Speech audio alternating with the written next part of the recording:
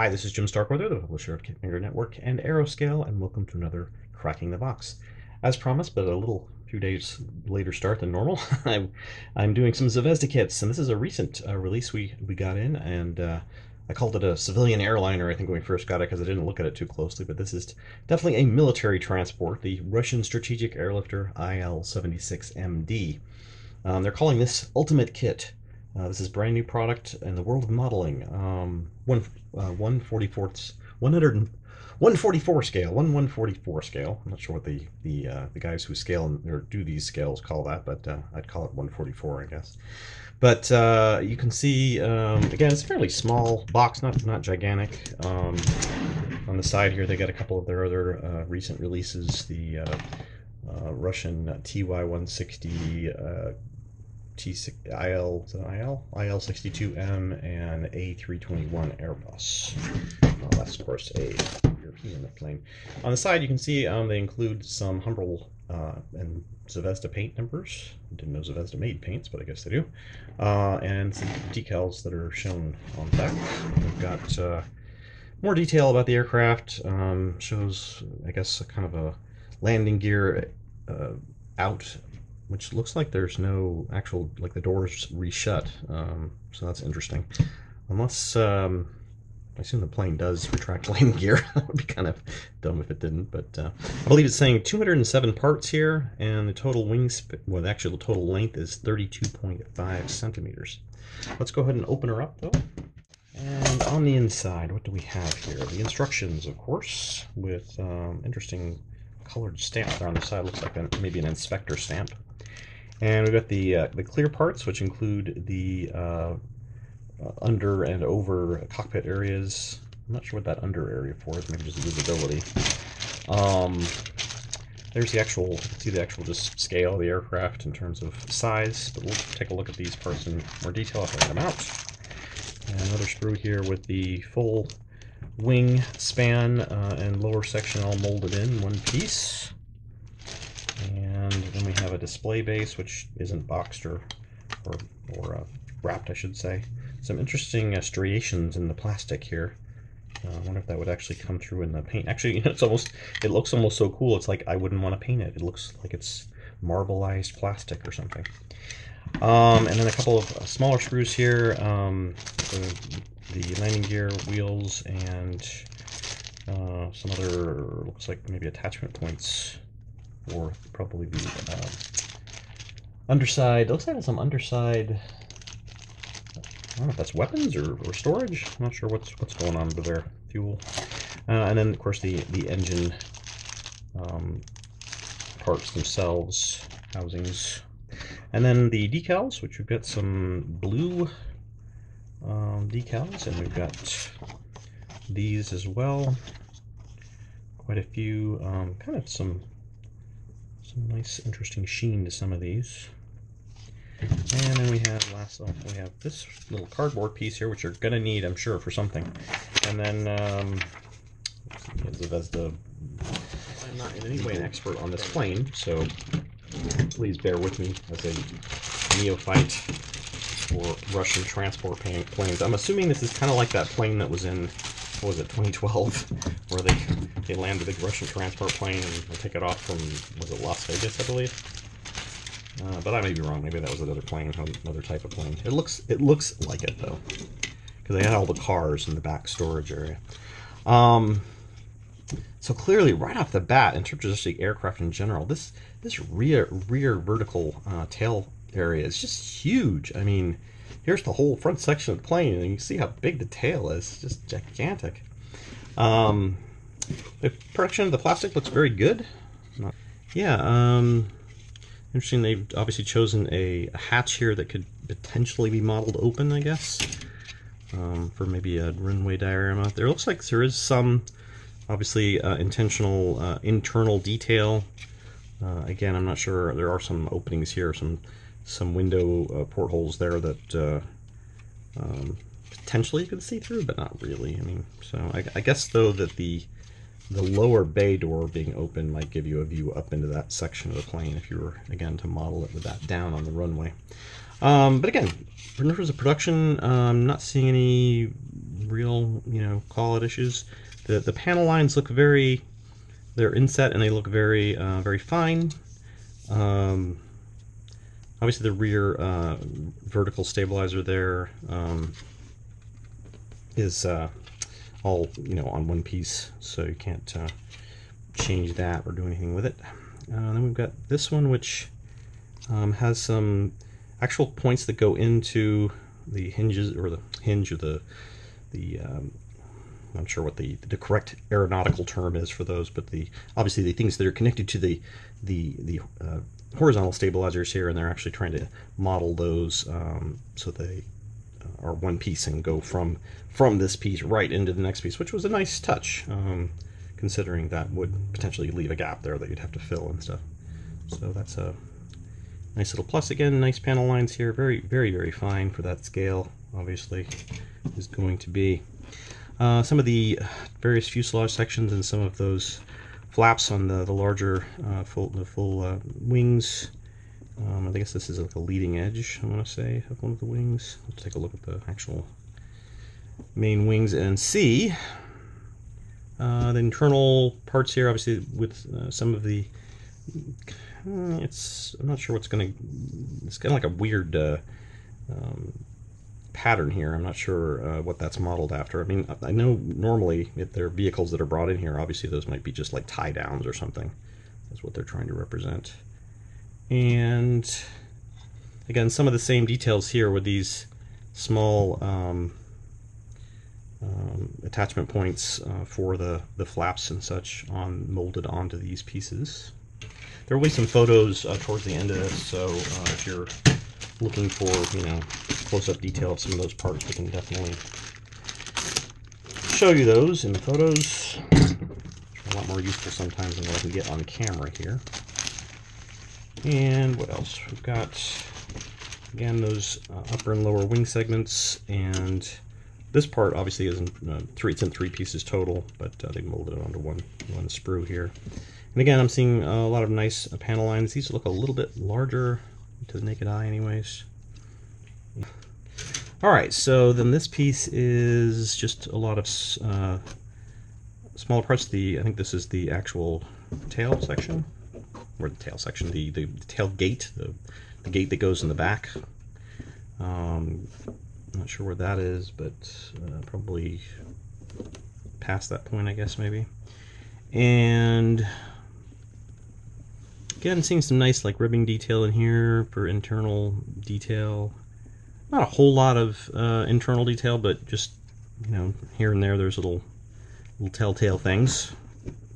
Again, you guys that potentially built aircraft like this were probably going to be a lot more able to just kind of discern things from seeing stuff than from my verbal stuff. And, here's those engine housings, and those are obviously in 2 parts each, and they have the intake rotors here, which aren't see-through, or obviously they don't go all the way through, but you'd have to black those out probably and get the right effect.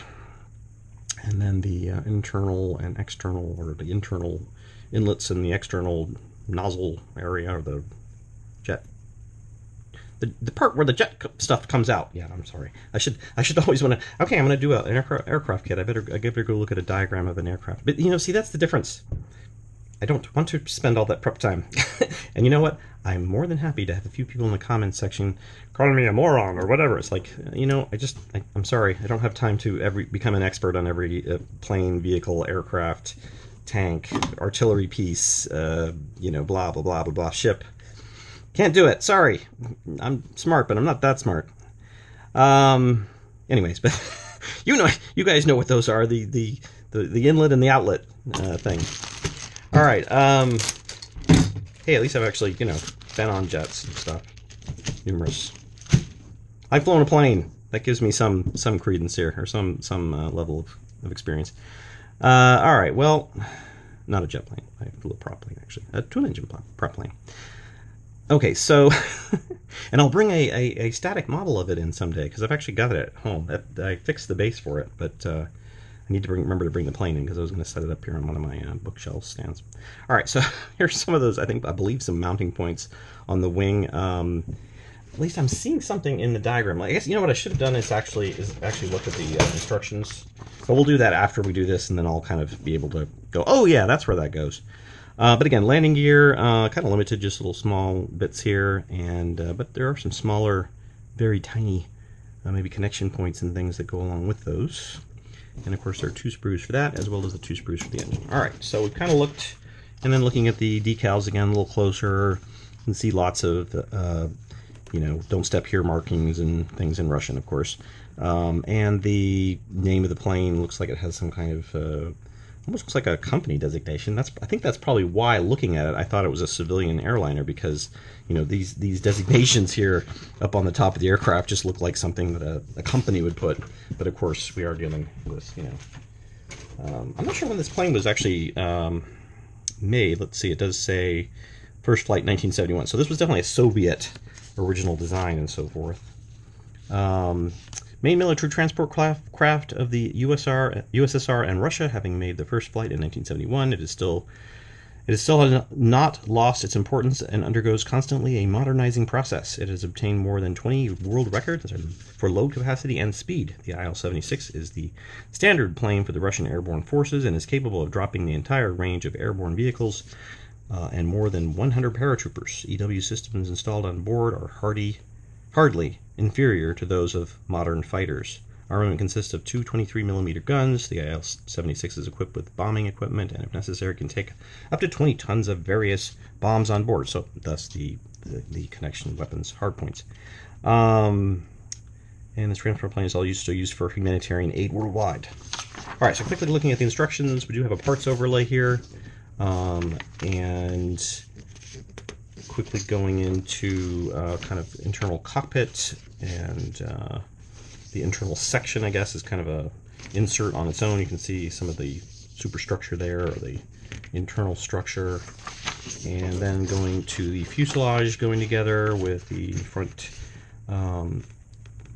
glass canopy, not canopy, the front cockpit glass, I guess, cockpit section, and the nose cone, and there are those inlets and outlets going with the jet engine housings. And here's the landing gear going together. There's actually a gun in the back, kind of like the backfire bomber gun, which is cool. And showing some of those leading and or the front sections and the rear sections of the aircraft plane, the wings. That's what I wanted to say. The wings. Sorry, it's late in the day. I'm tired. I just want to go home. Actually, no, I have to stay here for several more hours. Work, Jim, work. So here's the landing gear. They are just basically kind of like attached to the under fuselage. So I don't think there's a way to actually show them in any way, like doors. I guess the doors must reconfigure. There are doors, right? I mean, it doesn't just have landing gear down all the time, I assume. It doesn't say anything about whether that's optional or not, but that's not really that surprising. Oh, I guess version 1.3. There's different versions here. They're saying for assembling versions 1,3. So anyways, well, they are showing, obviously, the aircraft here without landing gear on the bottom, so yeah, it must be retractable. Just the doors must go back in place and so forth. All right, there are markings on the back here, or there's a schematic for decals and so forth. And they give model paint versions, but there are numbers which probably go along with the numbers on the box. So you're going to have to actually, look at the box, look at the number, and figure out where all the different paint colors are going. Then, of course, anybody building this that's serious at all is going to be having lots of resource and reference material to get them on their way. All right, so let's go ahead and take a look at the plastic close-up, and then we'll come back and conclude.